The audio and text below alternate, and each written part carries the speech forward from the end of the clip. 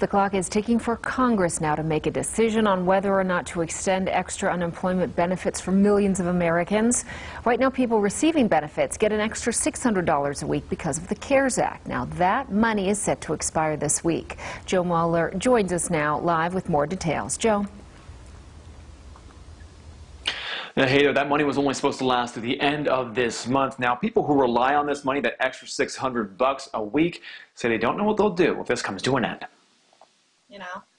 So the 600 is definitely very helpful. Ismarie Regosa is a mother of two. She lost her job during the pandemic. With extra benefits, she almost makes what she did before COVID-19. If I would have just made 400, I don't know. It would have been tough. Under the CARES Act, people on unemployment were getting an extra $600 a week. That expires July 25th. One expert says without it, people would be making substantially less. To make it through the pandemic, people needed more than that.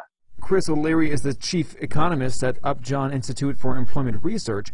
He says Congress can extend the benefits, but they have to act fast. He thinks benefits will be less. It probably will not double state benefits because, like I said, some states are very low and other states are very high, and they don't want to have an uneven federal distribution.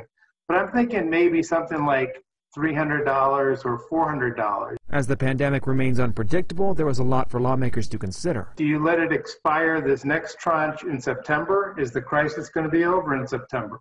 We also have an election coming. So this is a political economy question. Thousands like Regosa are waiting to see what they need to do. I do have some savings, so I'm sure I'll be okay for a little bit. Hopefully they figure something out.